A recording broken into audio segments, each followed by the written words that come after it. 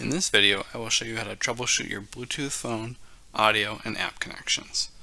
First, it is always best to close all apps on your phone by swiping up from the bottom, then swiping up on each app, the apps, until the screen is empty.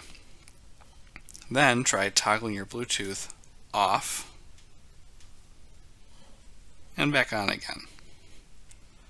And finally, you can always reboot your phone to attempt to fix any problems.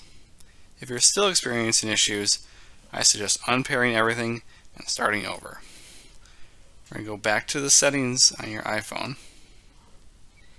Tap on Bluetooth. Ensure Bluetooth is turned on. Tap on the eye icon next to your hearing aid connections. If you're using the myPhonak app and Bluetooth audio streaming, you will see 3 connections. It is best to remove all 3 of them.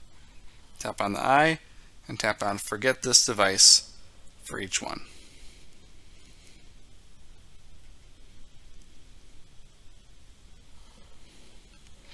Now, open the myPhonak app. Do not wait for the hearing aids to connect. Proceed to the Devices tab at the bottom. Then tap on Product Information. Then Forget My Devices.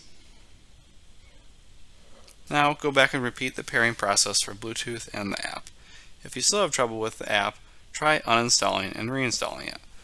To uninstall an app on iPhone, tap and hold the icon of the myPhonak app and tap Remove App. Then Delete App. You will then need to re-download it from the App Store. If you continue to have difficulty, please contact your hearing care provider or Phonak support.